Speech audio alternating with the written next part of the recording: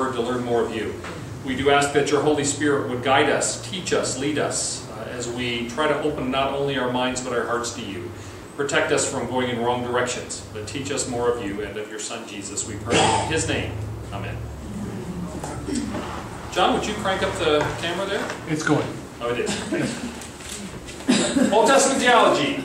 Today we are talking about theology of creation. This is the whole outline of the course. If you don't have one of these, see me at the break and I can get you a copy of it. These are all the things that we're pursuing. The Introduction to Old Testament Theology we talked about. Theology of God was last week. This week it's Theology of Creation. And we'll go on from here. Next week is going to be a busy week because we're going to talk about Theology of the Covenant. Covenant theology is very much the orientation that Anderson has taken in his book because he talks primarily about the various covenants. There are the Adamic covenant, the Noahic covenant, Abrahamic covenant, Mosaic covenant, Davidic covenant, and others. But we're going to talk about covenant theology. When I first started the class, in the introduction, I told you there were two theologians who, in the mid-20th century, really revived Old Testament theology. Between the start of the 20th century and mid-20th century, Old Testament theology pretty much stopped being done because skepticism and the documentary hypothesis and competing theologies like process theology had pretty much pushed Old Testament theology as a discipline of study off the map.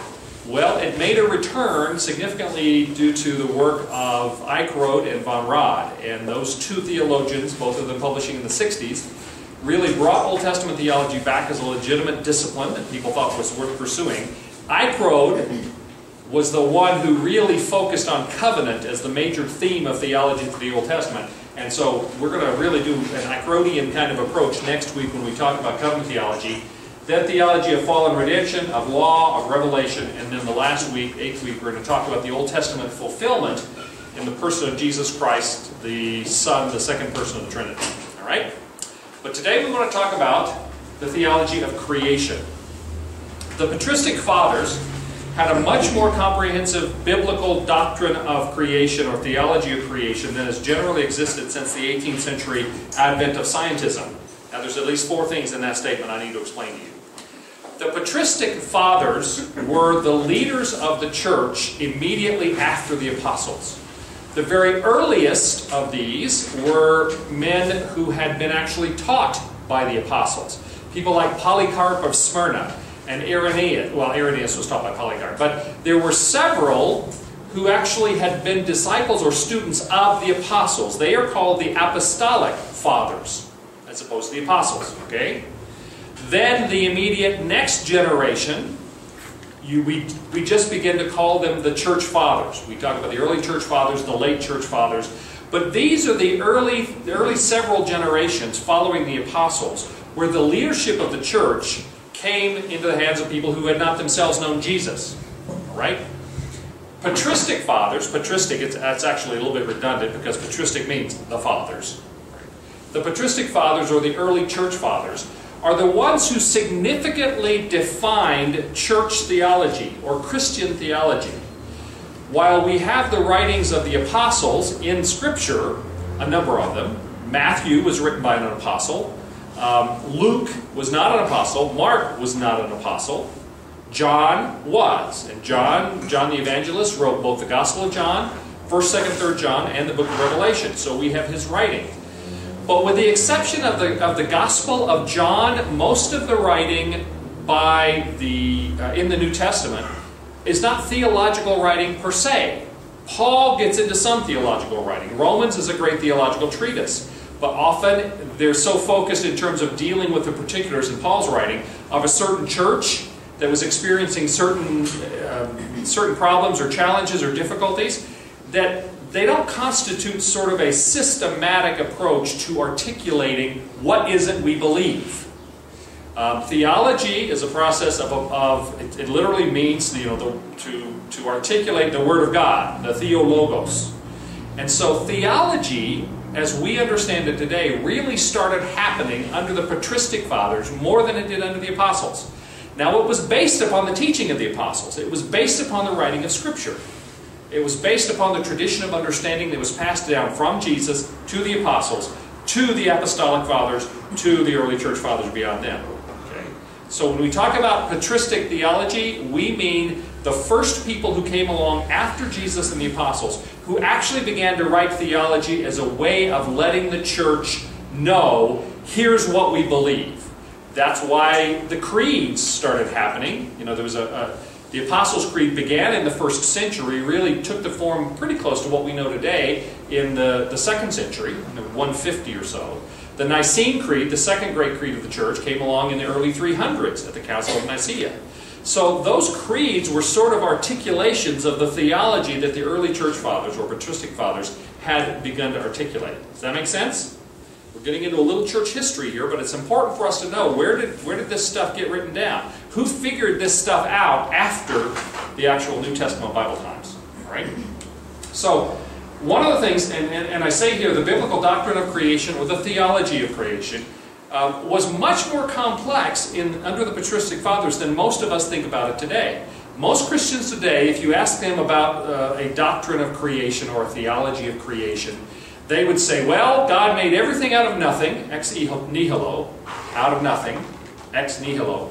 We'll talk about that. And He did it in 6 days, then He rested, whatever a day means. Okay, and we disagree on that. And the idea of a theology of creation doesn't go much further than that. Whereas it was very clearly articulated in the early church fathers that creation was important. The doctrine of creation, or the theology of creation, was very important. So we're going to talk today about some of what the patristic fathers would have considered a legitimate doctrine of creation, and what I think we need to regain as Christians that we don't usually have. Now the second point here is that the Hebrew story of creation is unlike other creation myths or stories during that time period or in the ancient Near East. I've said before, Israel, when they came into the land of Canaan, they weren't the first people there. Theirs was not the first civilization. Their belief in Yahweh God was not the first God that was recognized. Other cultures or nations at that time had their own creation myths, their own idea about how the world came to be, because a natural human experience is, boy, I wonder how all this happened. And other ancient cultures had their own ideas. Now, there is a fundamental difference, however, between the Hebrew story of creation that we have in the Hebrew Bible, the Old Testament, and every other creation myth from other cultures. Now, you'll hear liberal scholars liberal scholars sometimes will say things like, well, the creation story in Genesis, there are other creation stories. There are creation stories that were written down before Genesis was written. We believe Genesis was written in the 1400s BC. There are other writings that are more ancient than that. And so they say, oh, well, Genesis just copied it. But here's the point, there are fundamental differences. They are not just the same. They are, for instance, and I say this here, every other creation myth starts with trying to explain how the gods came to be. What's called a theogony. Theogony means the start of the gods. Right? How the gods started. The Hebrew story of creation assumes, without explaining any of that, or trying to explain any of that there was a creator God that existed. Genesis 1, in the beginning, God, there's an assumption there, created the heaven and the earth. So that's one thing, is the Hebrew myth assumes the existence of a creator God. The other creation myths go to great length to try to explain how the gods got there first, and then what they did to create. A couple of words that are useful. Theogony, I just mentioned. Theogony means, boy, that's a really piercing sound. It has to be for us. Oh, okay. The theogony means how the gods came to be, how the gods got started. Cosmogony means how did the cosmos or the universe start. And then you get the word cosmology, which you're more likely to have heard. Cosmology has to do with the understanding of the nature of the universe. And it may include some of its beginning. Cosmogony and cosmology, those two words admittedly get confused. For instance, in the argument for the arguments for the existence of God, one of the arguments for the existence of God is the cosmological argument. Well, that's a misnomer. It actually should be the cosmogonical argument. I'll get into that stuff later. So, theogony, how did the gods start? Cosmogony, how did the cosmos or the universe start? Cosmology, what is the nature of the universe, including how did it get started? That's wrapped into it. In every other ancient creation myth or epic story, the gods came from somewhere. Then they were in conflict with one another, and because of the gods, multiple gods, being in conflict, they ended up out of that conflict creating the universe as we know it. For instance, at the bottom here, I mentioned the Babylonian creation epic called the Enuma Elish. And if you read anything about ancient literature, this is one of the documents from the ancient Akkadian Babylonian time period. It's from the 18th century BC, which means it was probably written about 400 years before Moses wrote the book of Genesis. So this is 400 years older, as best we know. You know, there's always has to be a dose of humility on this stuff, because we don't know exact things. We believe the Enuma Elish was written about 1800 BC, and it depicts a hierarchy of competing gods. That the gods are fighting each other. These gods had been born out of the waters of chaos. There was this water, chaotic water kind of thing, and then out of that, somehow, the gods came out and developed personalities and became identified as individual gods. Out of those waters of chaos, one of the gods was the god Marduk. And he becomes the creator god because he fights against the goddess Tiamat, and in fighting against her, he tears her in two. Half of Tiamat creates the heavens, the other half of Tiamat creates the earth, and various other pieces of Tiamat's anatomy become various aspects in the cosmos, creation.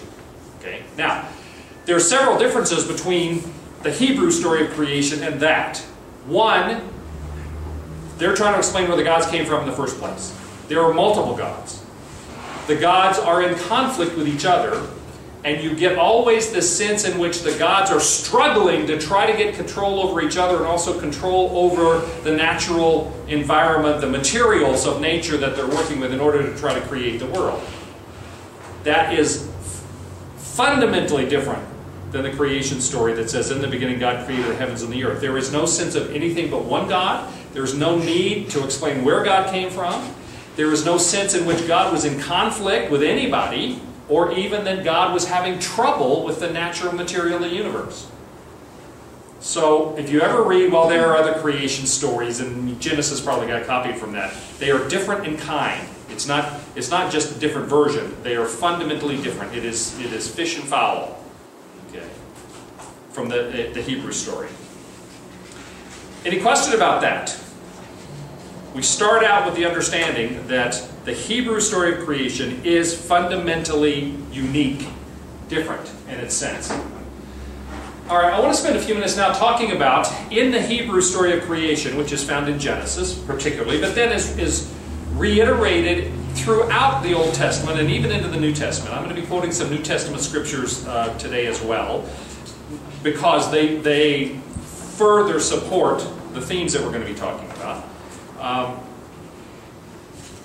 Psalm 104, quite a few other places where the principles that are expressed in Genesis, the first chapters of Genesis, do get reiterated later. The first point I want to make today is that there is a distinction made in the Hebrew story of creation, or the theology of creation, between the Creator and creation. And this has a lot of ramifications. One of the New Agey things that happen in the world today that's very popular is this idea, I believe, of confusing the Creator from the thing He created with the thing He created. God intended, point number 2 up here, God intended for creation to be something distinctly not distinct in itself, different than God. The Creator made a creation specifically that is not the same as He is. Now, you go, well, duh. Some of this stuff may seem obvious to you, but if you get into studying it, you realize how often that mistake has been made. God made a creation that was not like Him in that it was not infinite, it was not eternal, In no other way was it divine. And yet there have been philosophies down through history that have tried to purport that creation and the Creator are the same, or at least are overlapping. Two of them I list here that are most directly this are pantheism and panentheism. If you don't know those words, pantheism means everything that we experience in the created world is God. That if you add up everything in the created world, that's what God is. Creation is equal to the Creator. This is a very old philosophy that gets expressed now in various kinds of New Age movements. You'll hear people say, the God who is in the trees and the clouds and the birds and the flowers. That's pantheism. That's not Christianity and it's not Judaism. That's antithetical to the belief that is taught in the Bible. You then have panentheism, which is a slight variation on that. What it says is if you add up all the stuff in the world, that plus something else is God.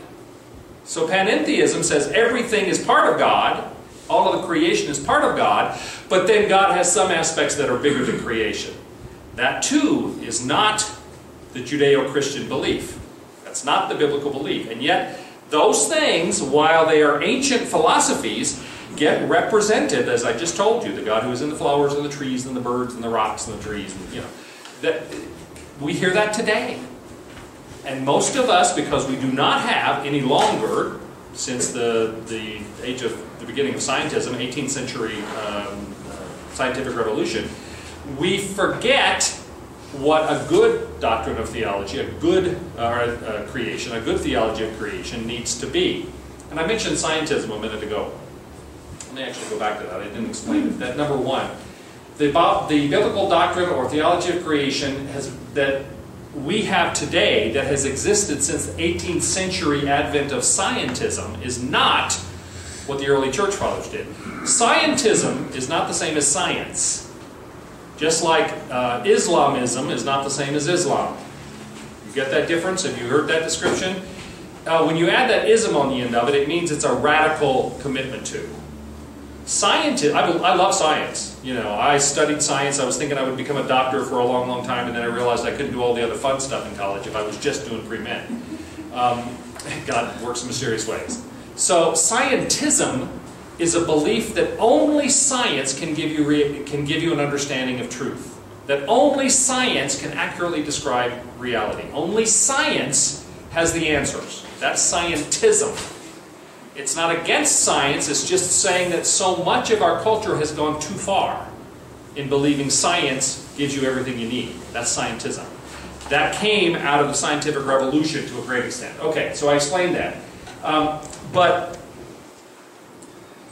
in our belief that the Creator and creation is distinct, it means that God intentionally did not make creation to be infinite or eternal or all-powerful. God did not create another God when He created creation. Creation is contingent, meaning dependent upon God.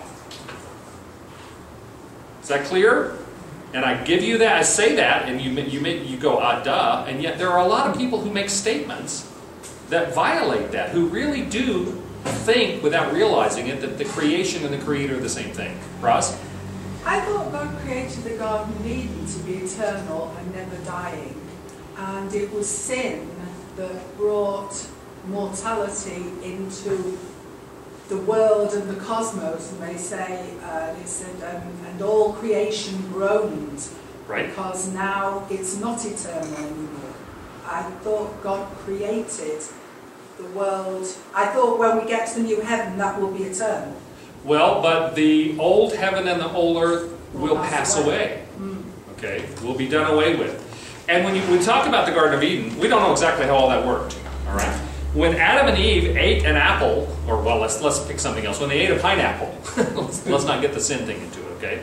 When they ate fruit, well, that fruit was, in terms of its material, was destroyed or it was changed or whatever. Animals didn't die. Humans didn't die prior to the fall. Death, in that regard, was introduced at the fall. But still, there's not a doctrine that everything in the Garden of Eden that was created was going to be there forever. The trees would die. The plants apparently would die. death for self-aware beings, particularly of humanity. Human beings were intended to live forever. That's true. But, you know, there's not too far we can dig into that to understand God's mind in that regard. But God was not reproducing something that was equal to himself when he made creation. Okay? There is a difference between the creator and the created. And he made the creation particularly with a sense that it was not going to be the same as him. And we'll talk about that a little bit later. But while God made the creation distinct from himself and not having divine qualities, he did give creation a nature and a functionality that is to be valued as good in itself. There was good.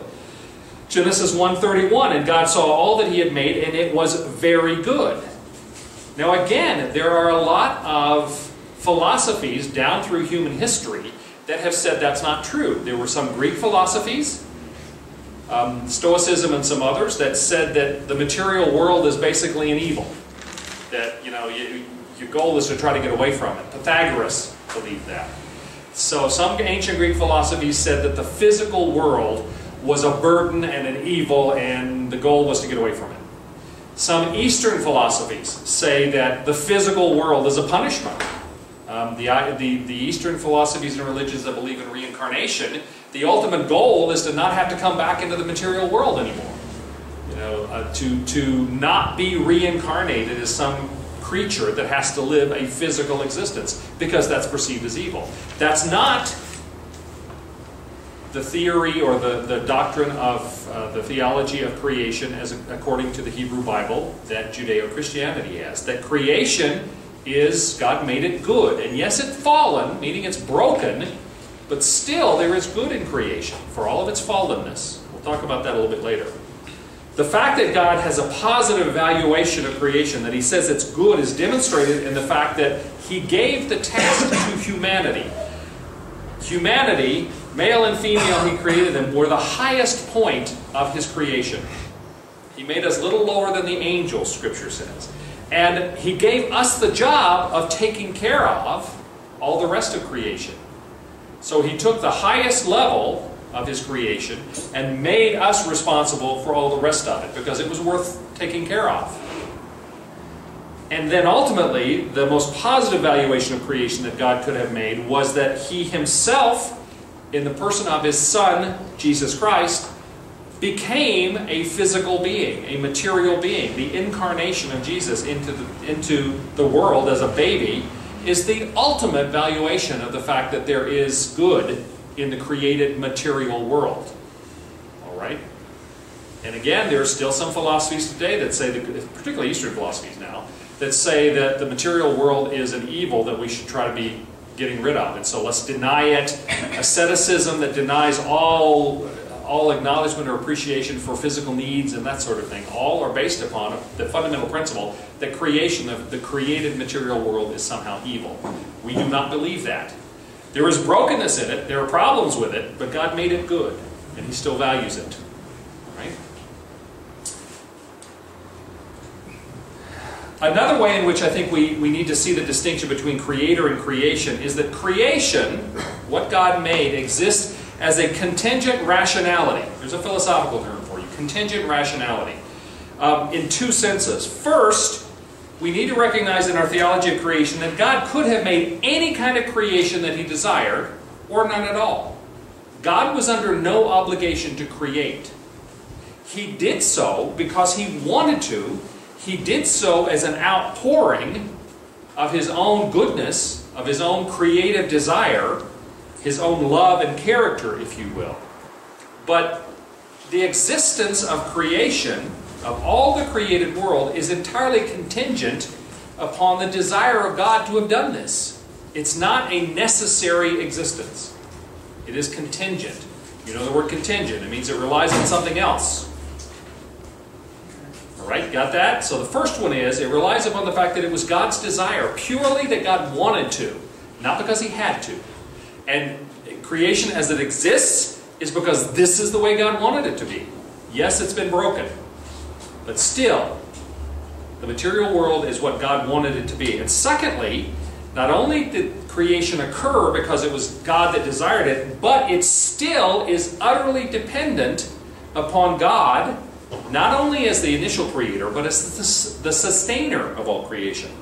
If Christ, for instance, the Word of God, the Son of God, stopped sustaining creation, it would cease to exist. It is contingent upon God's desire that it continue. So when we call it a contingent rationality, it means first, it exists only because God wanted it to, not because He had to. And second, it only continues to exist because He wants it to. If we understand those 2 points, it gives us an understanding of the sovereignty of God, and it gives us a much more accurate evaluation of the nature of the created world as something that is God's desire, that He made and that He maintains.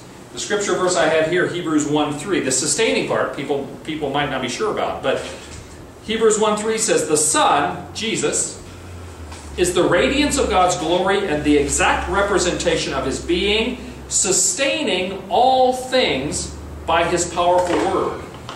In another place it says it is by the Son that all things are held together. The very matter of creation is sustained as an ongoing active desire by God, particularly as expressed through Jesus the Son. Okay, you got that? I told you this class is going to be a little challenging for some of you. But again, once we begin to understand this, it gives us a clearer understanding of what creation is and a clearer understanding of what God did and is continuing to do in creation. That's why it's a theology of creation. All right? Well, why? What is the purpose behind creation? I'm going to give you several reasons why biblically I believe that God created, why He made the world. The first one is to exhibit His glory, to show forth the fact that He is the great and glorious God who has the power to do this. Psalm 19:1 says, "The heavens declare the glory of God, the skies proclaim the work of His hands." And Romans 1:20 says, "For since the creation of the world, God's invisible qualities, His eternal power and divine nature have been clearly seen, being understood from what has been made, so that people are without excuse." From the creation of the world, God's eternal power and divine nature have been shown in His creation. Creation declares the glory of God. This is why many of you have heard me say, the greatest failing of humanity, I believe, is not paying attention. Because if we were paying attention, Scripture tells us the very creation around us would declare the glory of God to us. But we don't pay attention. Instead, we look for all sorts of other excuses for how this could be the way it is. So that's the first one, to exhibit God's glory through His created universe. The second, I believe, is to serve as His temple. Isaiah 66:1 and 2 says, "This is what the Lord says, Heaven is my throne, and the earth is my footstool. Where is the house you will build for me? Where will my resting place be? Has not my hand made all these things, and so they came into being, declares the Lord?" Now part of this is reflected in the fact that in ancient religions, and again, other religions had their own creation myths, the suggestion is often made that the god Marduk tore Tiamat apart and created the world, and the thing he did as soon as the world was created is he went into his temple and sat on his throne in order to be admired by everybody for him having done this. The suggestion is made over and over again that after the act of creation, the creating God would reside in the temple in order to be admired and glorified and praised for the act of creation. So scholars with experience in that say that when we read the 7 days of creation, 6 days of actual creative work, and then a 7th day of resting, the Hebrews themselves, the Jews, would probably have read that on the 7th day God entered into His temple, which was the creation, Isaiah 66, and resided there in order to both Himself enjoy His creation and also for His creation to give glory to Him. And we find in Genesis it talks about the sons of heaven, which means the angels at this point, sang songs of praise at the point of creation because of God's great act. So you get that idea that the temple of God was his created world, the universe that he created, heaven and earth, not all of which we can see. Okay? So that's the second reason. Exhibit God's glory to serve as his temple. The third reason for or purpose for the creation, I believe, is as a created counterpoint to God's own existence. How many of you all paint or do sculpture or something like that? Several of you. Why do you do it? For the enjoyment. To find joy in creating something that is outside you, but that you feel reflects you. In effect, a counterpoint to who you are. It reflects your abilities, your skills, your desire, the way you see the world. It is an external, created counterpoint to you as the creator. Now, there is a difference here. When we create, all we do is rearrange materials that already existed. We're going to talk about creation ex nihilo in a minute, creating from nothing, which is God. But I think one of the purposes for creation, God created the cosmos, the universe, for the same reason that we create. To have something that was made by him, that reflected his desires as an external counterpoint to what he internally felt. Genesis 1:31, God saw all that he had made, and it was very good. There was evening, there was morning, the sixth day. God took pleasure. He saw what he had made, and he goes, that's good. I like that. That's satisfying for me. Those are the same reasons why humans, as we create, whatever medium we use, we create something external to ourselves as a counterpoint to us, but that reflects some aspect of ourselves. I believe that's why God, one of the reasons God created. He found satisfaction in doing that. A fourth reason that God created was as a platform in which God could create life. Isaiah 45 says, "It is I who made the earth and created human beings on it." That linking together of creating the location whereby human life could then exist. And then Isaiah 45, "For this is what the Lord says, He who created the heavens, He is God. He who fashioned and made the earth, He founded it. He did not create it to be empty, but formed it to be inhabited. He said, I am the Lord, and there is no other." God was not lonely. In fact, we have the miraculous nature of God being a Trinity is He is community within Himself, by Himself. That's why He could say, "Let us make man in our own image," because as the Father, Son, and Holy Spirit, He is a community within His own self. We talked about that under the theology of God. And yet, God desired to extend the relational potential to another being that He would create, which is why humanity was made in the image of God, so that we could relate to God. Now, we were not made divine, we were not made all-powerful, all-knowing, any of those things, but we were made self-aware, we were made creative, we were made with the ability to choose relationships, the ability to love. There are aspects that God embedded in humanity that are part of His nature. And so, in order to create that being with whom He could have additional relationship, because He wanted to, not because He needed to, but because He wanted to, God needed a place to do that. Where was He going to put us? Except that He created a universe that could be inhabited by human beings and by other living creatures that He created. Right? So that's another reason for Him creating, is He desired to make life that could appreciate Him, worship Him, glorify Him, that He could be in relationship with. Okay? A fifth reason. God created the universe as an arena in which redemption could occur. Now there's a mystery in here. People say, well, God created Adam and Eve and He put that apple on that tree in that garden and He's all-knowing. He knew they were going to eat it. This was all a setup. No. We've been gypped. No. There is a mystery here. And the way I interpret this mystery, by the way, is there's a beautiful, beautiful passage in Genesis right after Eve takes the apple and eats it and gives it to Adam and he eats it. They realize they're naked. All of a sudden they feel shame for the first time. And they get leaves and they cover themselves and they're hiding from God. And the beautiful part of the story is it says, "And the Lord God was walking in the garden in the cool of the day, and He called out, 'Where are you?' and this is the Ross Arnold interpretation, that even though God was the all-powerful God who had just created everything, including Adam and Eve, even though He is the God that sees everything and knows everything, in a particular way, out of respect for the humans that He had just created to be in a relationship with Him, God chose not to spy on them. God chose not to, to use His super big brother glasses and know everything they were doing every possible second. Otherwise, it makes no sense to say, and Adam and Eve were hiding, and God is walking in the garden in the cool of the day, and He calls out, "Where are you?" Now, that's not the only example that we have in Scripture where God will set aside part of His own power for the sake of humanity.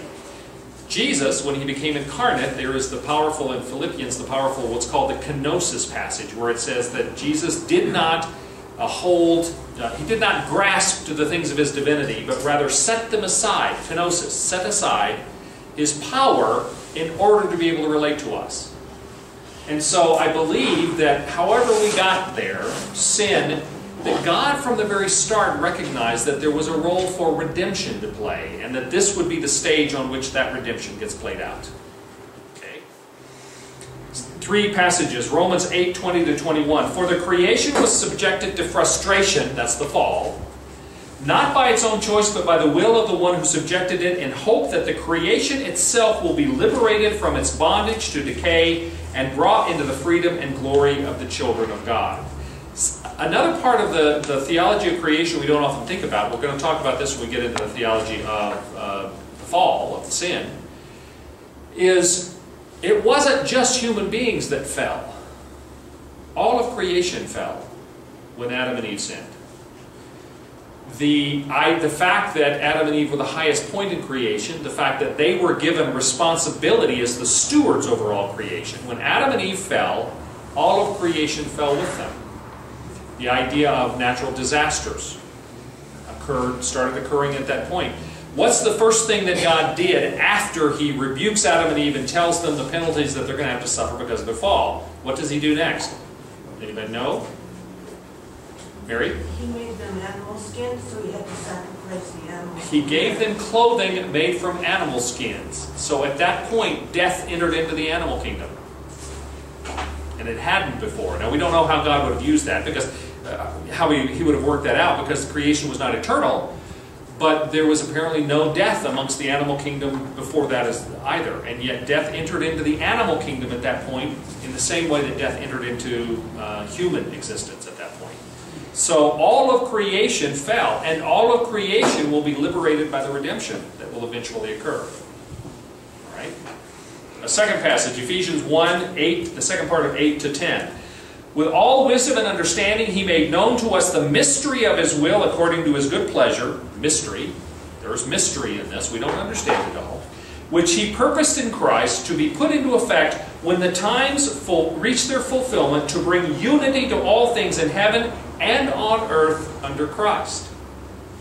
This idea of things reaching their fulfillment, bringing unity to all things in heaven and on earth under Christ, there is to be a time, an act of redemption that all of creation, all things, not just people, experience as part of the final scene, if you will, of the created order.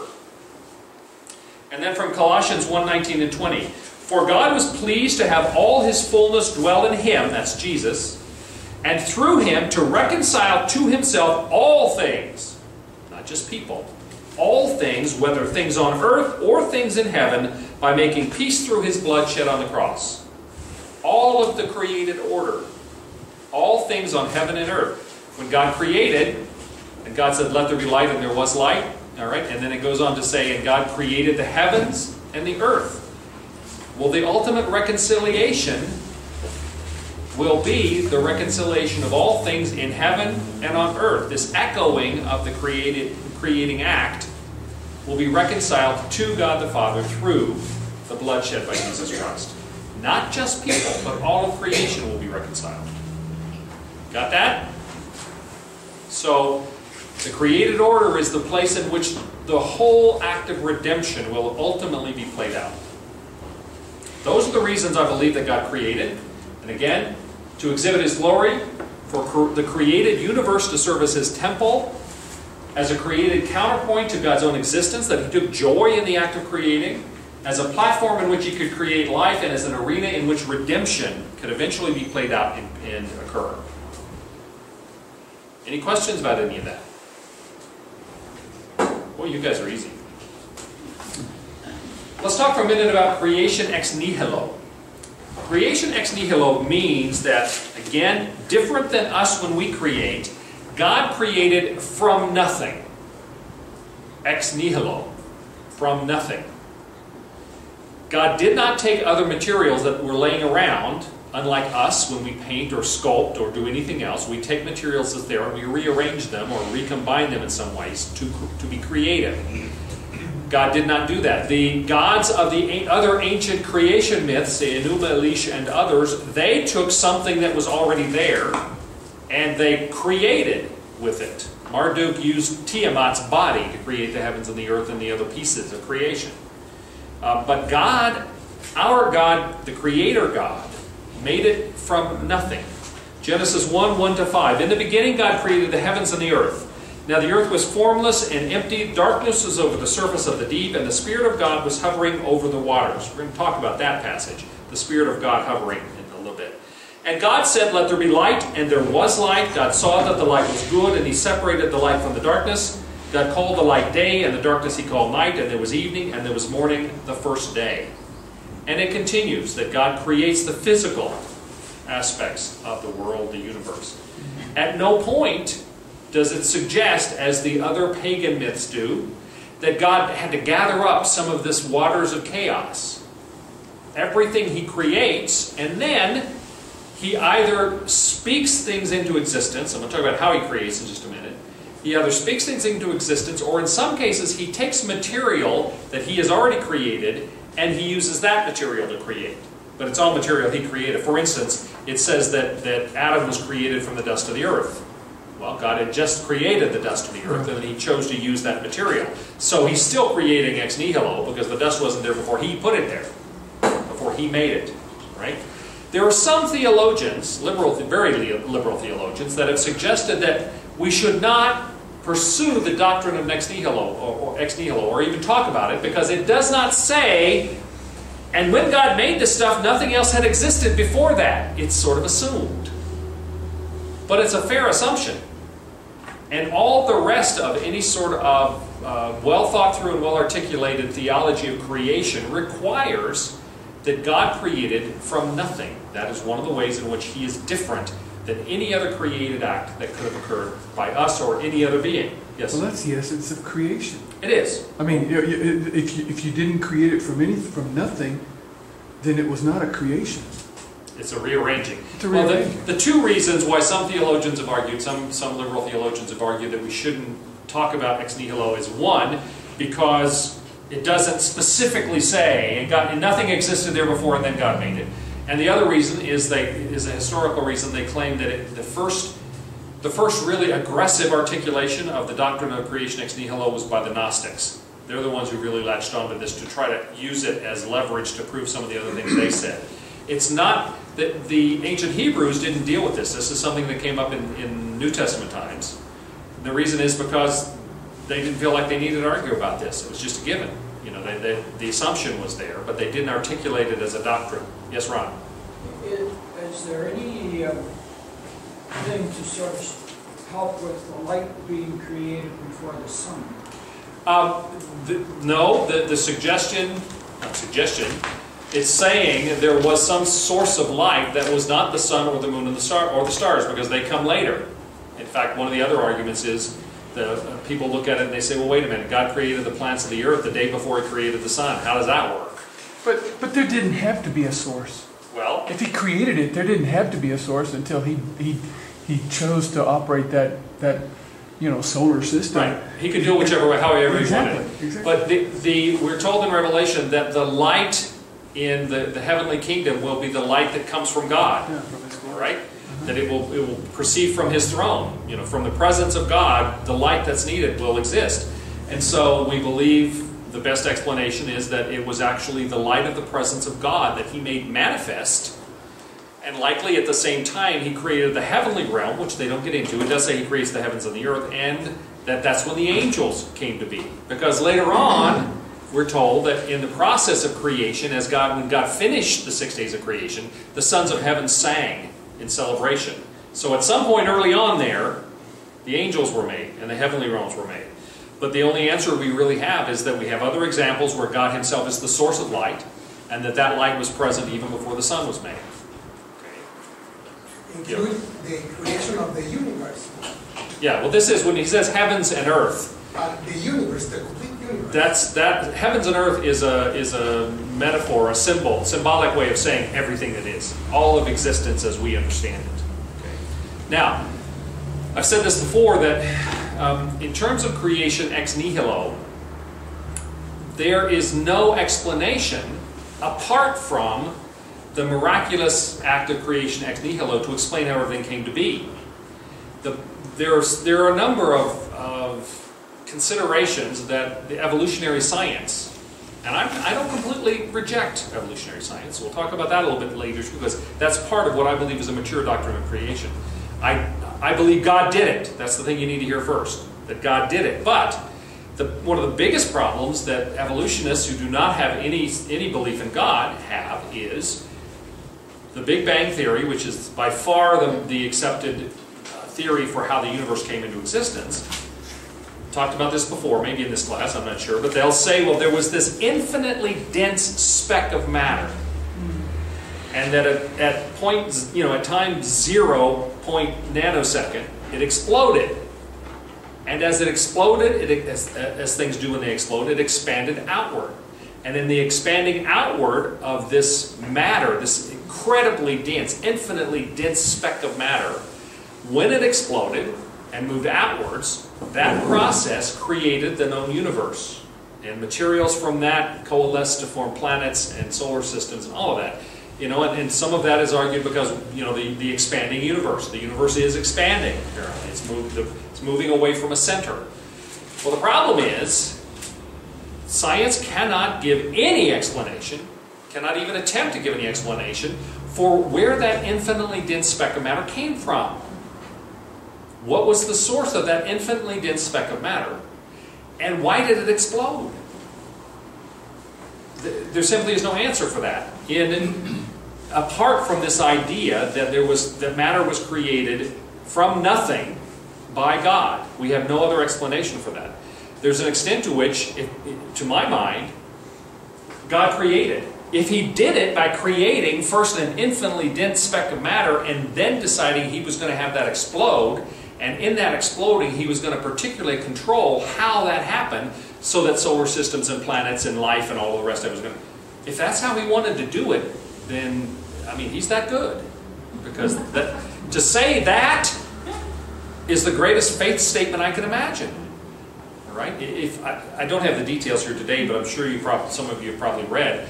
When they look at the statistical probability for life on this planet, if we were just like 5% closer to the sun or 10% further away from the sun, it couldn't support life here.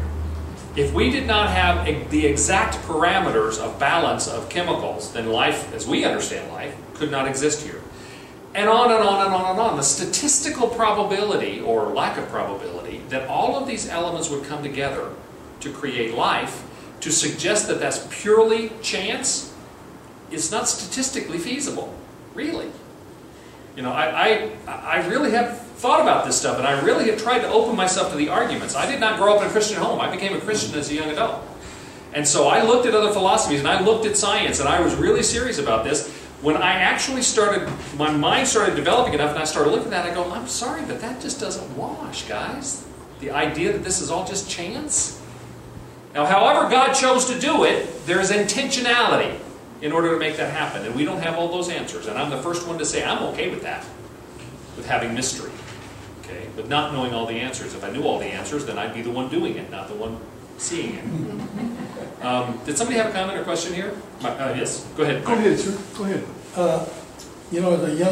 As a young boy, I used to lay in Exposition Park by the Los Angeles Coliseum Right. with friends, and we'd look into the heavens. And I would say the one thing that was inconceivable to me was that something didn't have an end. As I looked into the heavens and saw the atmosphere, I thought, if it ends, what comes after? Yep. You know, and in that same vein, it might beg the question, has anybody really examined the question or asked the question, where did God come from? There is no answer to that. Okay. By the very nature of God, that He is non-contingent. In other words, the thing we talked about, the I am, that God is Himself existent, that He is, but is not dependent upon, did not come from, is not obligated to, is not controlled by, is not limited by.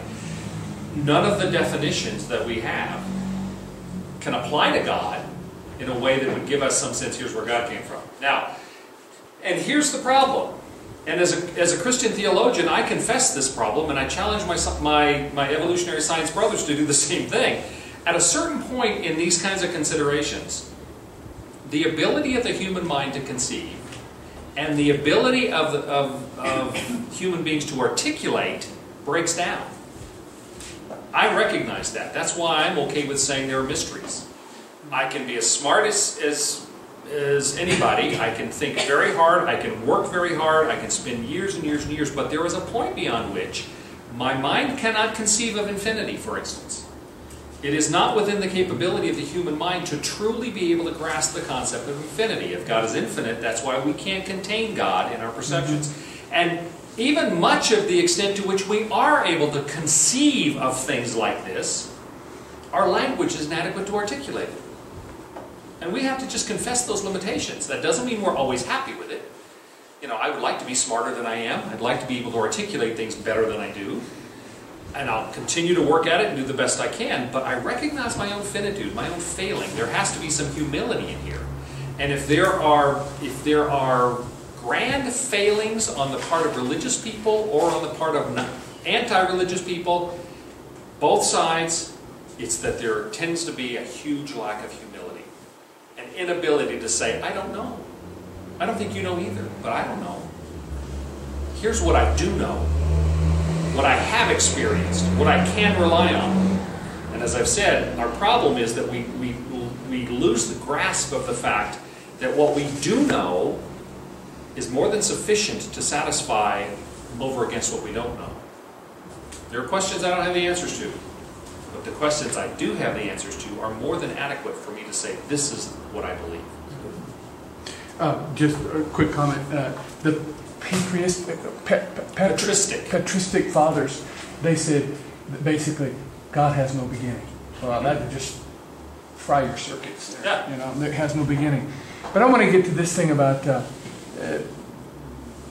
and I want to suggest something. You have the Babylonian belief of creation, which in its time was legitimate, was rational, was embraced by society, by an entire empire, and it was looked upon as being just as valid as today our scientists look at this Big Bang Theory. And when you look at them both as options to the alternative that Moses gives us, what makes them any different from one or the other? I mean, they're all faith statements, as I say, because of the number of significant questions that evolutionary science cannot answer. I mean, core questions. These are not peripheral issues. The core issues are unable to be answered by evolutionary science. And a humble evolutionary scientist will admit that. Many of them do. But given that, either approach is a faith approach. It really is.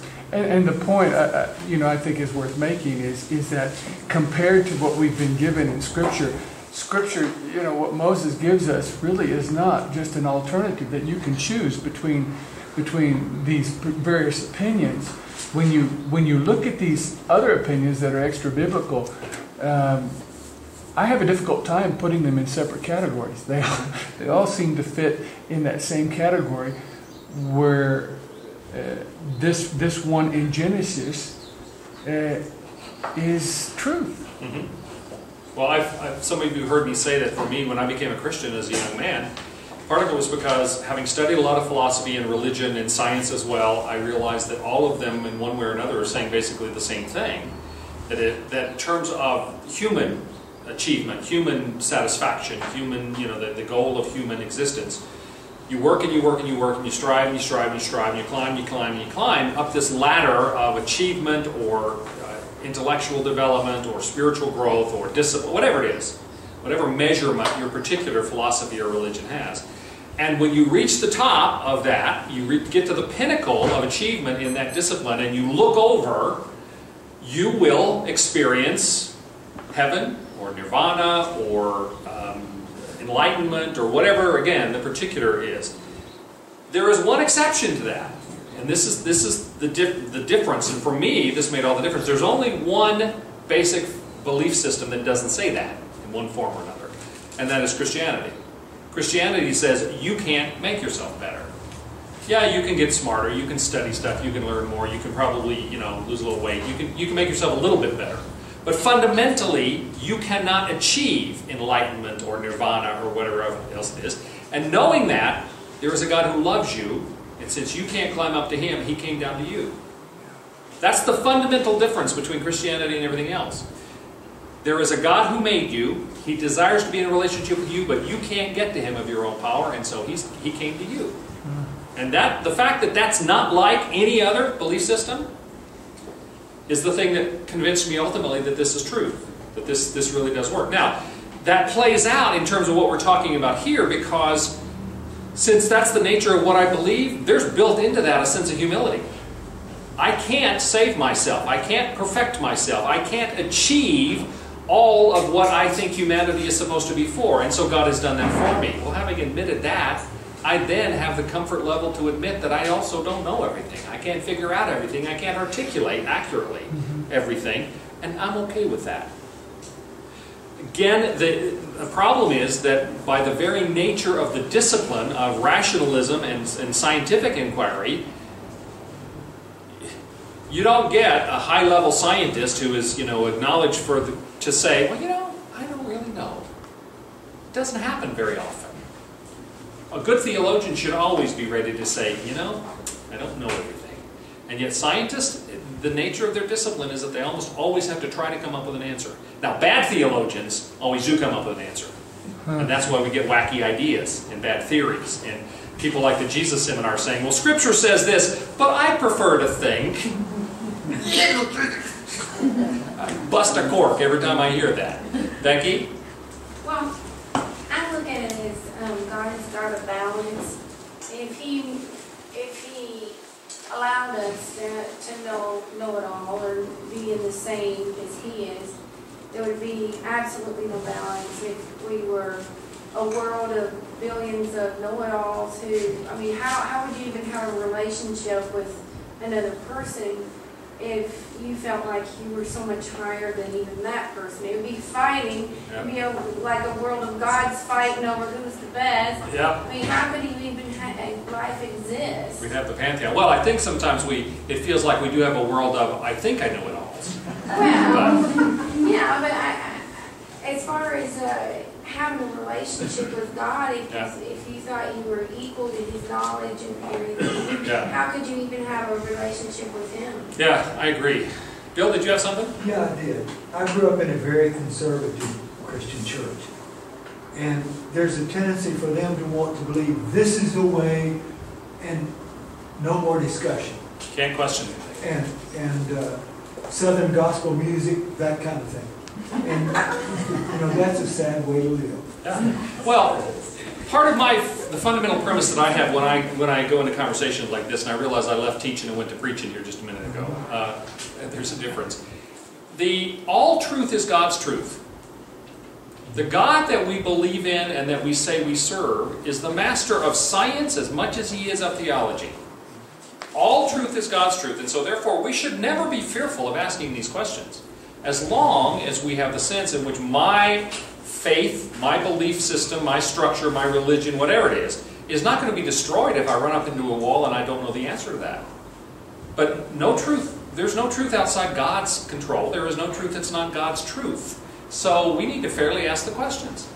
I am never afraid of anybody asking me a question, or me asking a question, like, well, how did that work? And sometimes Bob Plentke asked the question before class started, what is going on in Exodus with Moses headed off to Egypt, and God gets mad and wants to kill him, and Zipporah circumcises her son and touches Moses' genitals with the foreskin, and then God forgave him and then went on about his way. I have no clue what that's about.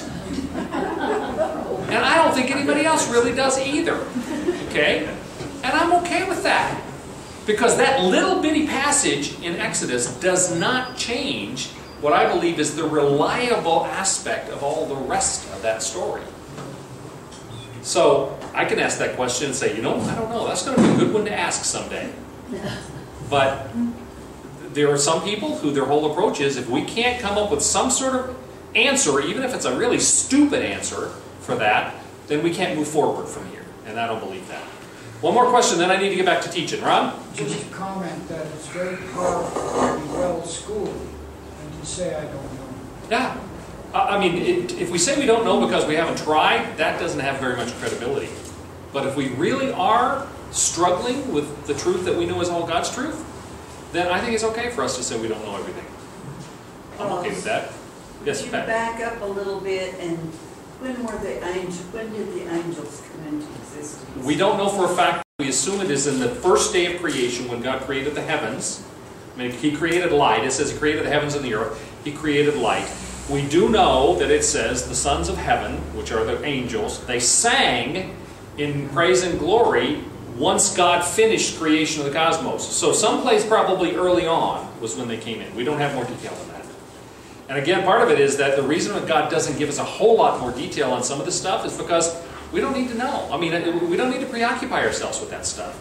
People who get so freaked out and hung up about angels and demons, and they make up stuff about them, how to email your guardian angel and all that. There's a reason God did not. There was a book on that. I taught a class on angels and demons, and I went to Barnes & Noble, and I bought a bunch of books, how to contact your guardian angel and all that stuff. When Carolyn and I moved down here, because I wanted to be able to teach, here's some of the crazy, wrong things people are saying. When we moved down here, I wasn't going to give those away to Goodwill or anything else. I destroyed those books because they're horrible. But that's where people go. And the reason why they make all that stuff up is because God did not tell us those details about angels and demons, for instance, for a reason, because He knew we would get obsessed with it. God does not talk about the devil and the demons more because we already have so much tendency to see a demon under every bush. You've heard me say, oh, I woke up with sniffles this morning, must be a demon. No, you got the sniffles. Close the window tomorrow night. Okay? And yet human nature is such, we always want to go to that end. And that's why God didn't give us those kind of details. It's bad enough now. Imagine what it would be if He did give us more on that. We focus on that all the time instead upon His Son, which is supposed to be the focus. Okay. We're going to take a break. Okay, let's move forward. I want to talk now about the three ways in which God creates. And I'm using the present tense for very particularly here, and we'll talk about that as we go along. The three ways in which God creates. The first way in which God creates is by, and I'm going to unwrap these separately once I give them all three to you. By divine command alone, or what's known as being by fiat. Fiat is not an Italian car with really difficult maintenance problems. Fiat means a command or act of will that creates something without, or as if without, further effort. That's what it means to create by fiat.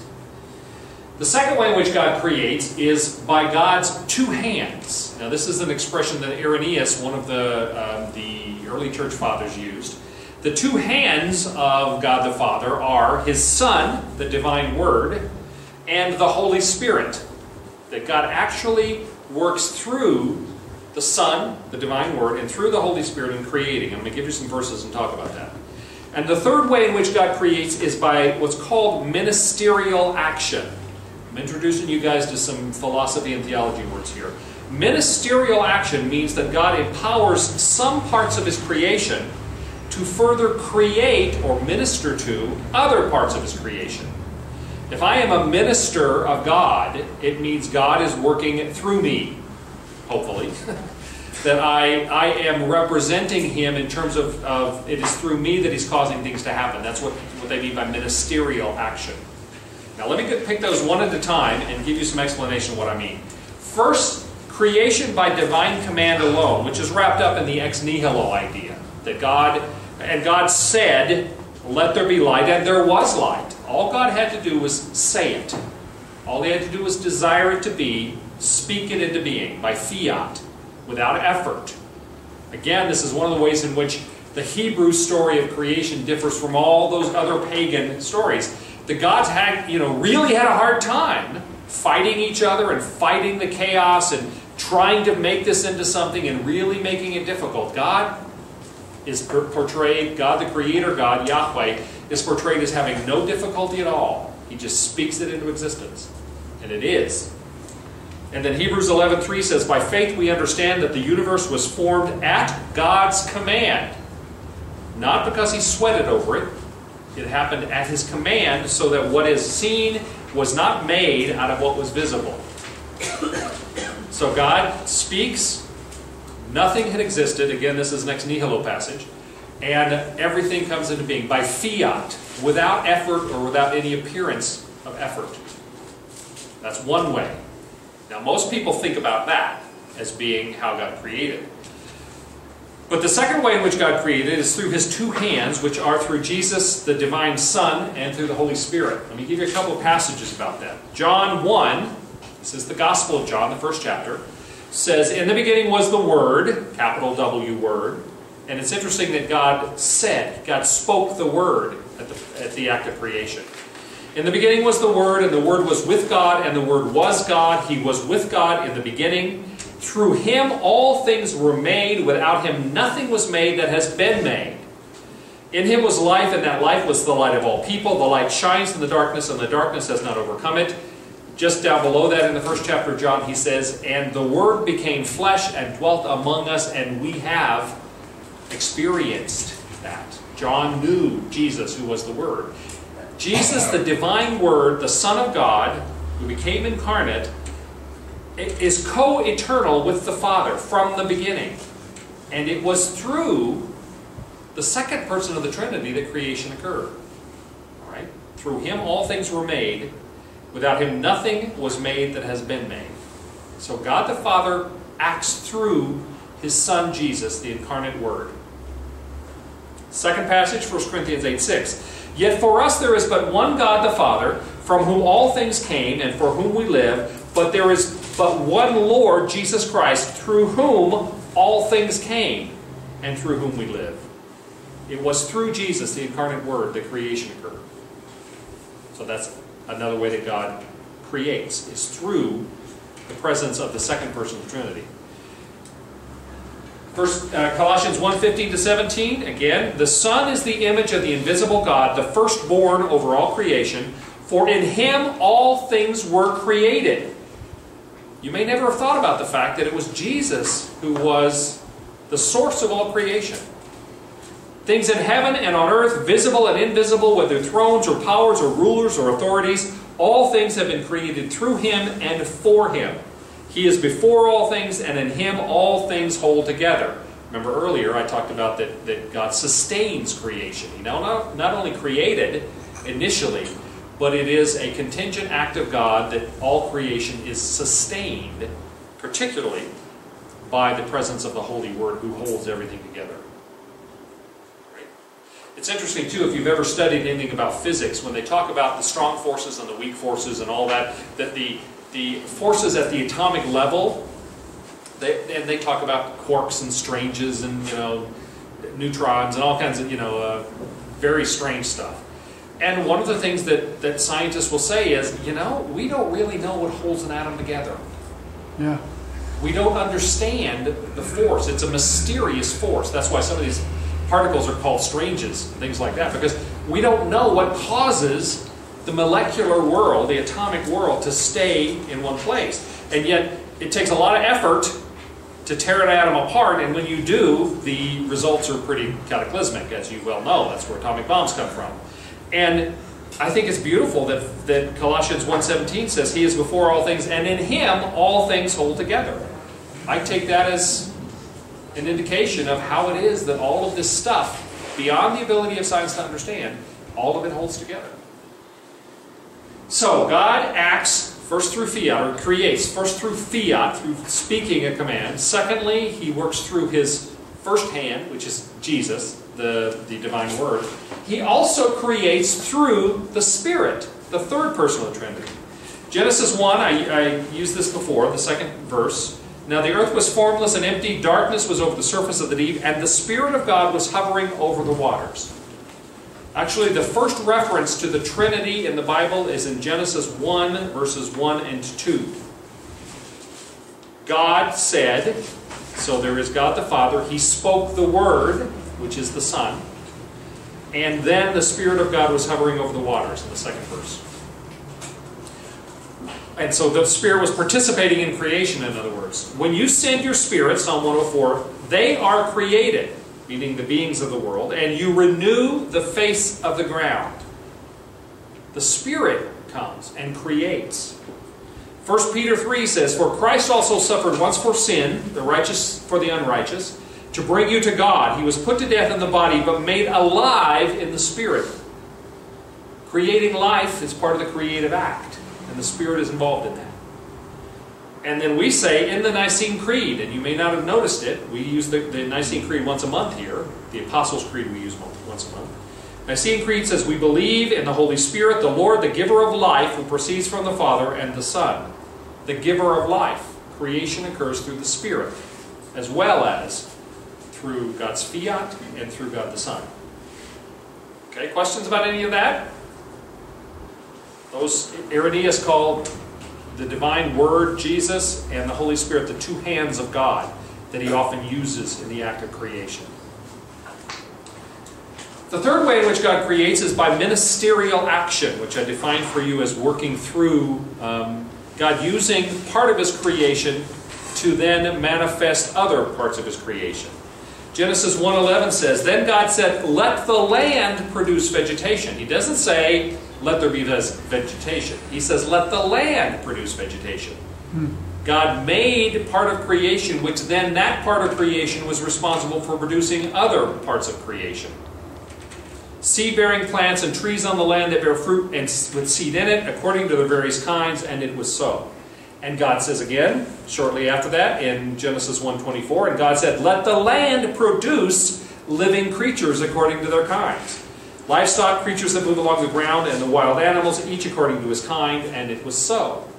Similarly, God made Adam out of the dust of the earth. Well, He made the dust of the earth, and that was the material from which He created humanity.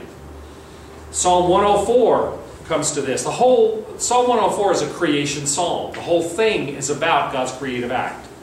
Psalm 104, verses 14 and 15. He, that is God, makes grass grow for the cattle and plants for people to cultivate, bringing forth food from the earth. Wine that gladdens human hearts, oil to make their faces shine, and bread that sustains their hearts. I don't know if you ever thought about the fact that my body produces new cells, right? You slough off skin, you cut your hair, your hair grows. That there's a constant act of creation going on. Well, how does that happen? Well, God made me, He created me with that ability, and then He created the food and the sunlight and the oxygen and all the other things that I have to have in order to facilitate that act of creation which is ongoing in me and in you. So that's the ministerial action, that God uses part of His creation in order to facilitate either the initial creation in the case of Genesis 1 or the ongoing aspect of creation as He moves forward. And that idea of creation being ongoing is the next point I want to make. And we don't often think about that. We think Genesis, the first 3 chapters of Genesis, we get the creation and the fall, right? And yet, if you have a mature theology of creation, you have to see that God's creation did not stop when He rested on the 7th day. He set it up so that creation is ongoing. By continuing creation's ministerial action, again, God said, let the land produce. The analogy or example I give you of my body, creating new cells, of human women with the assistance of their husbands, creating new life in babies, Creation is still occurring because that's the way God designed it, and God facilitates it through ministerial action. None of it happens apart from us. You've heard me say that the fifth commandment, honor your father and your mother, is actually still about God. That's not one of the commandments about how we relate to other people. It's how we relate to God, because that's a passage about the fact that God ultimately is in control of even our biology. And then He created us by putting parents there. He sustained us by having parents there to feed us and take care of us when we weren't able to. So I believe that the fifth commandment, honor your father and mother, is actually a commandment about God. So the first 5 commandments are about God, and the second 5 are about our relationship with other people. Don't kill, don't steal, don't commit adultery, don't lie, don't covet. Right? But that's an example. The fifth commandment is an example of God's continuing creation through ministerial action, through our parents particularly. Right? The second way in which I believe God's creative activity is ongoing is that He continues to sustain and give order to the structure of creation. Hebrews 1:3, I used this earlier, the Son is the radiance of God's glory and the exact representation of His being, sustaining all things by His powerful word.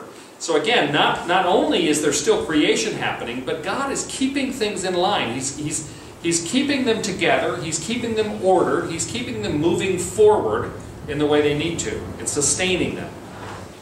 In Psalm 139, you've probably heard this verse and not thought about it as part of a theology of creation. For you, God, created my inmost being. You knit me together in my mother's womb. I praise you because I am fearfully and wonderfully made.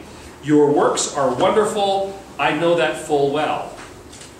Well, now this passage was written down 500 years after the creation passage was written down. And the creation passage was talking about something that happened long before it was written down.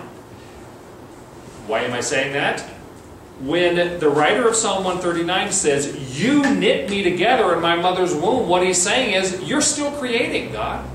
You didn't stop at the end of day 6. You made me. I'm a product of your ongoing creation. So God's creation has not stopped. It continues to be manifest. Yes, He created the big structure and all the various types and humanity and animals and plants and the seas and the skies and heavens and the earth and all of that He created in the initial act of creation. But then He continues to sustain, to order, to maintain, to move forward on His creation on an ongoing basis. Does that make sense? God's creation is ongoing. Now, why does this matter? The theology of creation. I want to give you several reasons now as to why I think it's critically important that we have a well-articulated theology of creation. More so than just, well, God made it, we think He made it in 6 days, and He made it out of nothing. That's as far as most Christians today, their theology of creation goes. We need to be a little more sensitive, a little more thoughtful than that, because for these reasons. First, I believe that we need to understand, and some of you have heard me say this before, this was part of a devotion I did at the men's group, for instance.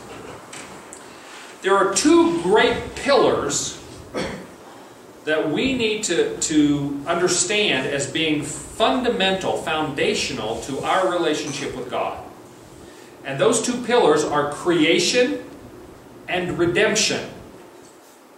If we have a right understanding of creation and we have a right understanding of redemption, then we're going to have a pretty clear picture of God. Because God made us and He redeemed us. And both of those things give Him a claim on us. Our relationship to God is built upon the fact that we were made by Him and we were redeemed by Him. E. Stanley Jones, the missionary, told a story about a young boy who lived in New York. And again, I told this story at the men's group, men's breakfast. E. Stanley Jones says this boy, he loved boats. And so he spent weeks and weeks and weeks making this little sailboat. And he very carefully created it, made sails for it and everything else. And he takes it out into Central Park, into one of the lakes in Central Park, and he puts it on the water, and the sails are up, and the wind catches the sails and starts blowing it across the lake. And as it's getting a distance away from him, he realizes he had not thought of a way to get it back. And so he lost his boat that he had worked for weeks and weeks and weeks making. Well, a couple weeks later, he's walking down the street in New York and he glances over, there's a pawn shop, and there's his boat sitting in the window. Someone had gotten it and taken it to this pawn shop. Well, he goes into the man and says, "That's my boat, I made that boat." And the owner of the pawn shop said, "Well, I'm sorry, but I paid somebody else for that. I can't just give it to you. You're going to have to buy it." So the boy goes home and asks his dad for some money, and he collects all the money he can in his coins, and he comes running back, and he pays the shopkeeper for the boat. And he takes it, and as he's walking out of the shop, he said, "Okay, little boat, you are now mine for 2 reasons. I made you, and I bought you with a price." That's God's claim. God has a claim on us because He made us, and then He redeemed us for a price. If we're missing half of that, then we have only half of an understanding of what the nature of relationship is between God and humanity. Creation is critical to that. Right? The second reason I believe that a theology of creation is important is a proper theology of creation assures us not only that God acted in the past in space and time, but that He continues to act by creating and sanctifying His works in space and time. Back to that point that God has not stopped creating. Too many people have this sense, which is deism actually. Deism says God, there may be a God who really created everything, but then He went to Cancun and we haven't heard from Him since. He's not available to us anymore. A proper theology of creation includes the sense in which God is still present, He is still active, He is still creating and sustaining His creation on an ongoing basis. Philippians 2:13 says, "For it is God who works in you," you notice the present tense, works in you, "to will and to act in order to fulfill His good purpose." Not God worked in you and now you're on your own. God works in you now, ongoing. And then 2 Corinthians 3:18, "And we all are being transformed into His image with ever-increasing glory, which comes from the Lord, who is in the Spirit." Again, we are being transformed now. God is still working in His creation to transform us into the form we're supposed to be in. Our whole understanding of God's presence in the world, in other words, is affected by how we perceive the theology of creation. It hasn't ended yet. God is still acting in acts of creation. The third reason I think theology of creation is important is that a good theology of creation is the very best response to scientism and the science-based rejection of faith. I am not against science. I love science. Science is God's as well. God is in charge of science. All truth is God's truth. Scientism, again, is the sense in which science is the only way that we can gain knowledge or have understanding or perceive any truth. Through science and rationality. And scientism is the reason that so much of science has chosen to reject faith as a legitimate option. Now, to give you three reasons actually why I think that's true. First, we believe that creation has functional integrity. That means it works in a reasonable way. We sometimes talk about natural law, cause and effect. These are the things science studies. That's what science is about. It's studying the realities of how things work. Well, if we have a mature sense of a theology of creation, then we, as people of faith, see creation as having a functional integrity, natural law and causal nature in the created universe. And that's not an argument, as it sometimes is with scientism, against God. They say, well, things just happen. It's causal, and it's natural law. This is just the way things are made. Instead, if we have a mature theology of creation, our statement is, yes, there is natural law. There is cause and effect. There is a causal relationship between things. There is a functional integrity, but it's not accidental. In fact, as our understanding of functional integrity in creation matures, we have a better grasp and articulation of a theology of creation, we're able to say, everything is so reasonable, so orderly, so rationally contingent and intelligible, we can argue that that is itself not an argument against God, but an argument for God. That is our response, that yes, the systematic way in which everything is put together and works is a sign of God's involvement in that, of His creation initially and His ongoing creation. And as I say, the study of irregularities in the created world, which is the job of science, exactly points to a sense of God's having placed those characteristics in creation.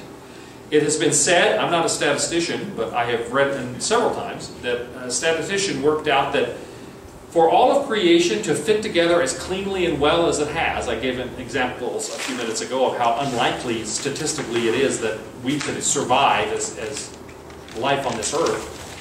But one analysis by a statistician said that for things to have been created, for the human life especially to be created as it is, by accident, or to have occurred by accident, would be statistically comparable to a tornado blowing through a junkyard, and after it passed over, there's a fully finished and operational 747 jet sitting there. There's a point at which the very nature of what science says are accidental natural law becomes, in a mature theology of creation, part of the reason why we believe in God. Okay? A second reason is a mature theology of creation gives us the basis for rightly understanding miracles. Now, since the scientific revolution, miracles have traditionally been defined as any violation of natural law. Okay? Natural law, the way things are supposed to occur, when that doesn't happen, it's a miracle. Okay? Or at least that's what they accuse us of believing. Okay?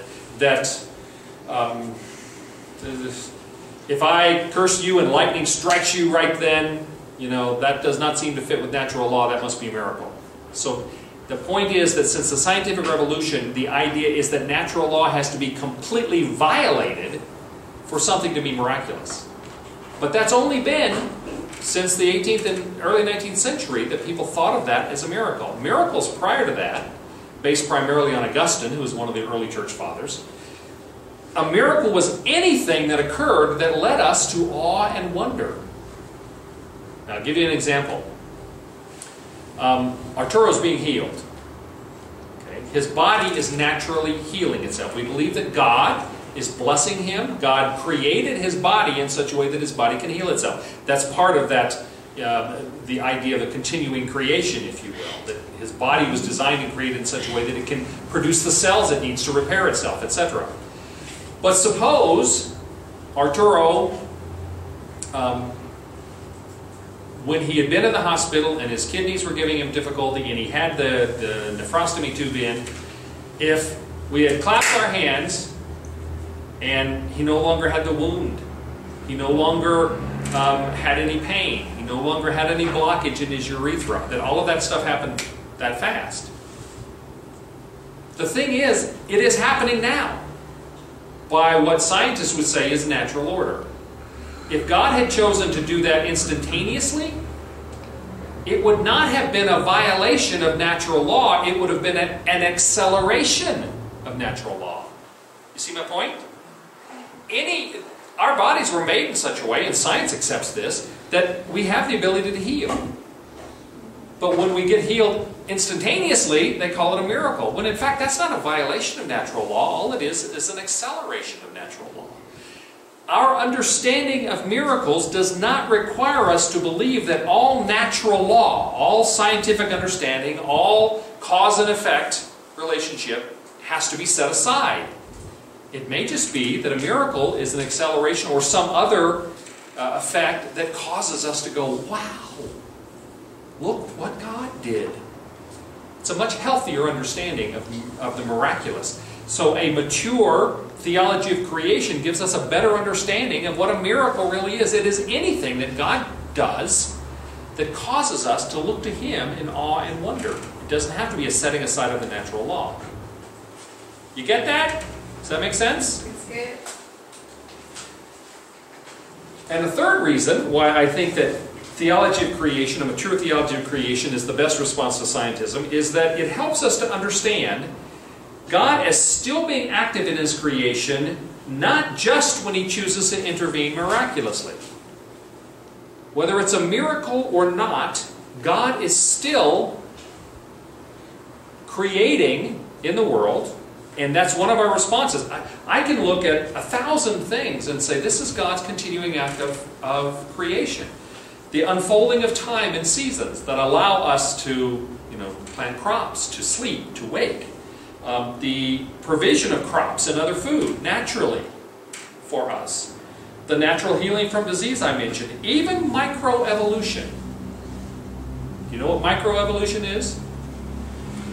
Darwin, when he went to the Galapagos Islands, one of the things that he observed, that he made a big deal about, was that finches that were of the same basic family of finch lived on different islands.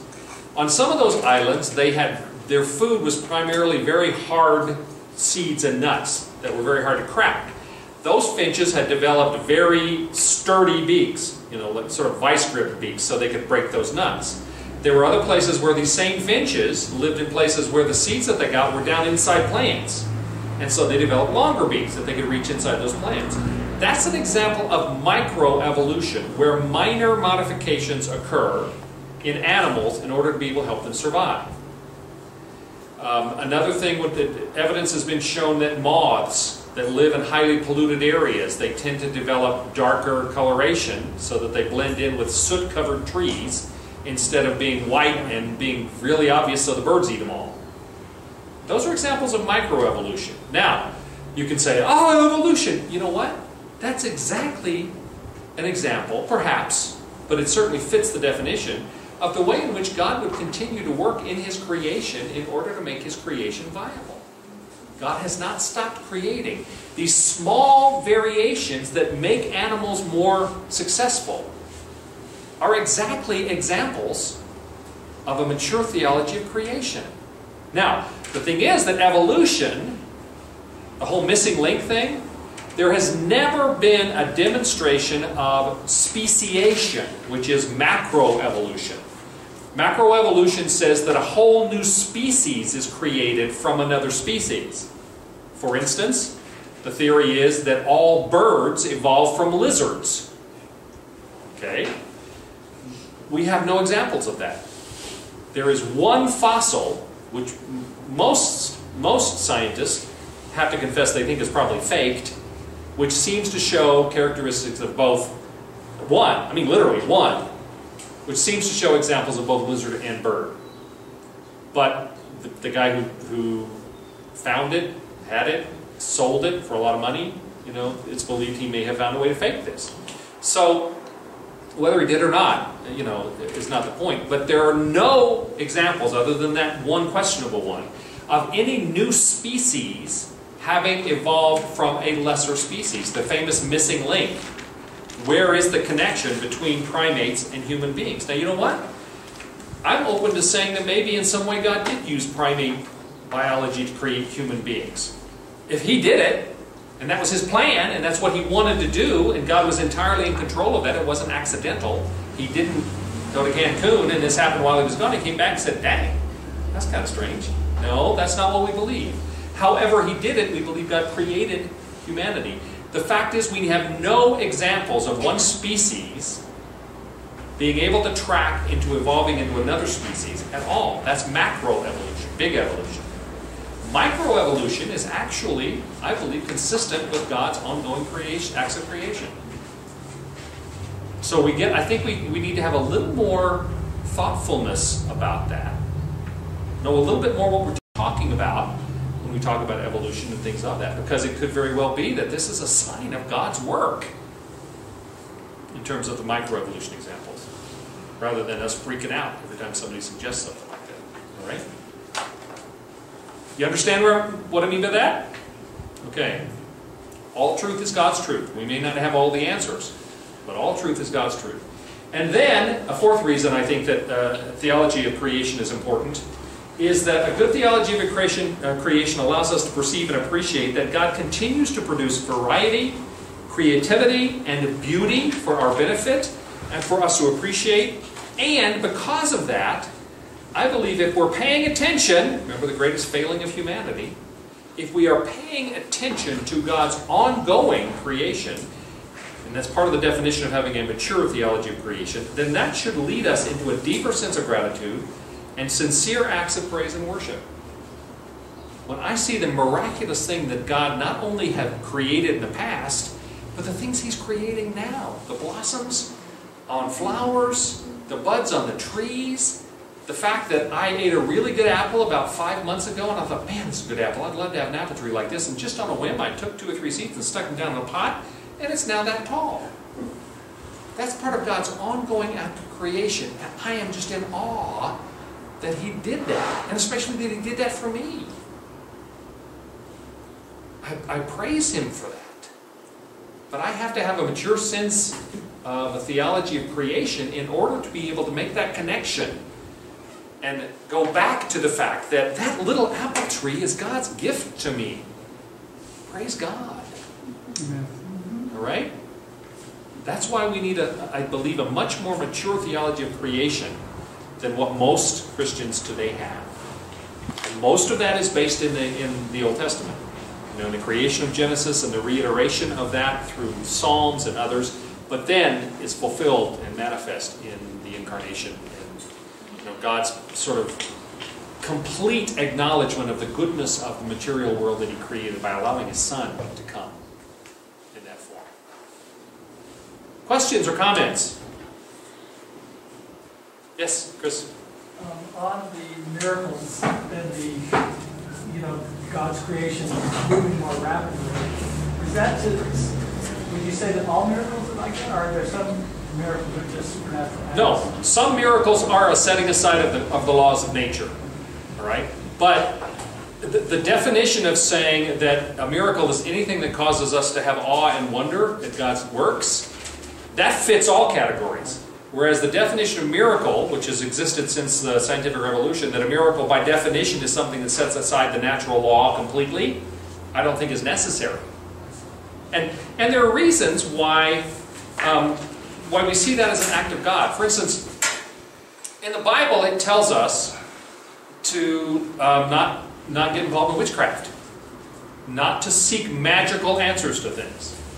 Most people in the 21st century say, well, that's because that's not, without thinking about it, their assumption is, well, that's because magic isn't real. You know what? It is real.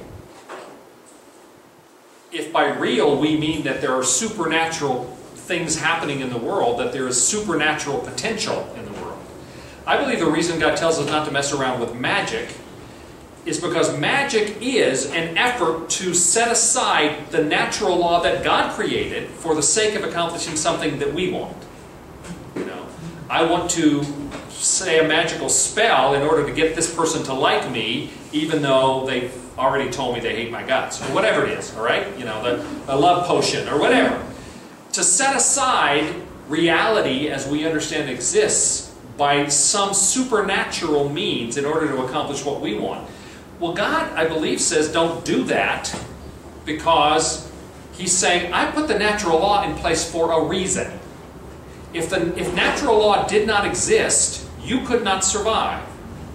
If I had planted that apple seed, instead of coming up as an apple, if it had come up as a magnolia, if I planted corn because I needed corn to feed my family, and gardenias came up, if every time I threw a light switch instead of the lights coming on, some house in Ribeiros blows up, and somebody dies, in other words, if cause and effect, if natural law, if a reasonable, events following causal activities, if that wasn't in place, we couldn't survive.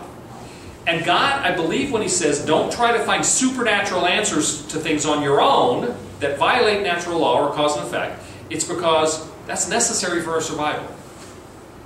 But what God says is, if you find yourself in a situation where there is not a natural law kind of solution and yet you feel a desperate need, somebody I love is sick and the doctors don't know what to do about it, God has said, don't try to use magic, don't try to find your own supernatural solution to that, but you can come to me because you're not wise enough, smart enough, you're not on top of it enough to know how to deal with those supernatural things. You're going to screw it up and you're going to hurt yourself or somebody else. But God says, but I can do that. Come to me and ask me. And I can set aside the natural law for your benefit if it is the right thing to do. It may not be the right thing to do, and we don't always see that. We've been praying for healing for Arturo. and he is being healed. Because God, I believe, has both made his body in such a way that it can heal itself, and God has also continued to heal him. He's prevented it from getting worse. He's making it better. Sometimes this healing is miraculous. So God has said, come to me if you have a need that cannot be answered within the bounds of natural law. And if it is the right thing, if it's within my will, I will respond. But don't you try, because you're not that smart, or that wise, or that good. But that doesn't mean it's because there's not supernatural capabilities out there that could set aside the natural. Fair? Just this morning I was reading on the Drudge Report about a young man, 23 years old in Nebraska, that had an infection, a toxic blood poisoning, and it led to acute myocarditis. And he became unconscious, and he was his heart was shutting down. He's 23 years old, and the doctor said he's terminal. And they put him on a list for a heart transplant. And they finally got a heart to be able to that could serve this young man. Only to find out he was too sick to have it, and it was such a disappointment to his parents. This article goes on to say that in a matter of hours, the doctors began to notice, after the announcement of that, began to notice that this young man's blood pressure was increasing and was improving. And in a matter of days, he was laying on his deathbed. Now he's completely healed, which has stunned the doctors. And so, and he does not need. I mean, it's just amazing. This article. It said he was on a full heart and lung machine, needed daily blood transfusions, it says what happened next was a rapid succession of improvements as his body began fighting off the blood infection. Nobody can surely say how it happened, but doctors said his heart slowly began working again, and his heart was completely healed. And the doctors themselves, it's quoted, they said, "This is a miracle." And so those things still happen today. They happen today. I think whether it is an inexplicable, miraculous, to use that word, event that the doctors did not expect, or even if it was simply that over a period of time his body healed itself. Well, the impression here is that it was sudden. Yeah, well, exactly. I understand that. But even if it hadn't been, but he slowly had gotten better over a period of time, the problem is that even as Christians, we stop recognizing that any ability of the body to heal itself in a mature theology of creation is God's ongoing work of healing and creating and mending and building. Okay, Isaiah 40, passage that says that they will mount up with wings like eagles, they will run and not be weary, they will walk and not faint. I heard an interpretation of that one time that I absolutely love, as being the three ways in which God can be active in our lives when we have needs. They mount up on wings like eagles is an example of God miraculously healing. That He can do a miracle like this guy. They will run and not be weary can be an analogy for the fact that people may be healed over a period of time, perhaps with the assistance of doctors or with medicines. It's not going to be an instantaneous thing, but they will get better.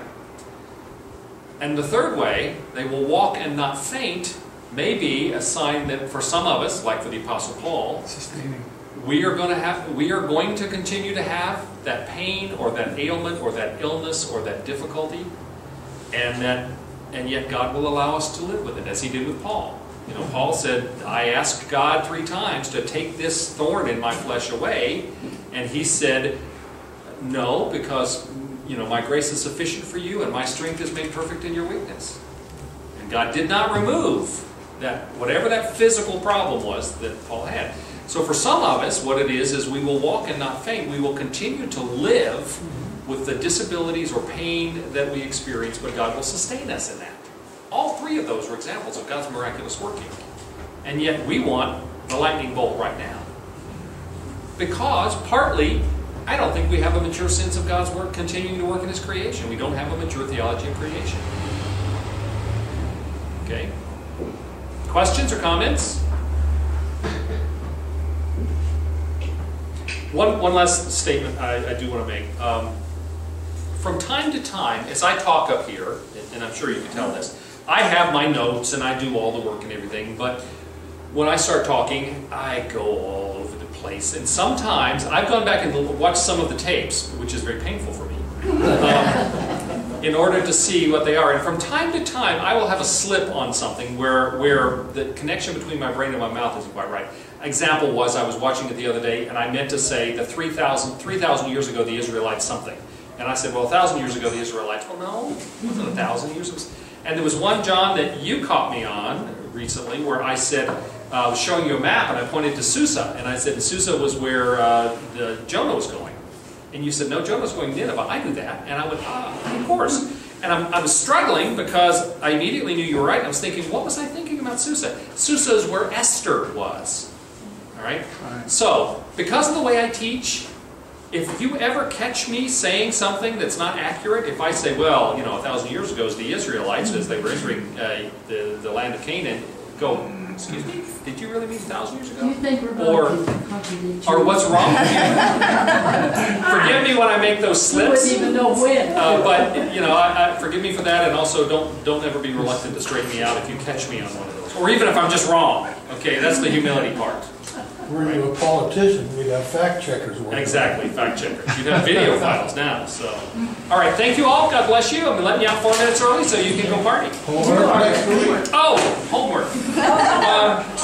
Yes.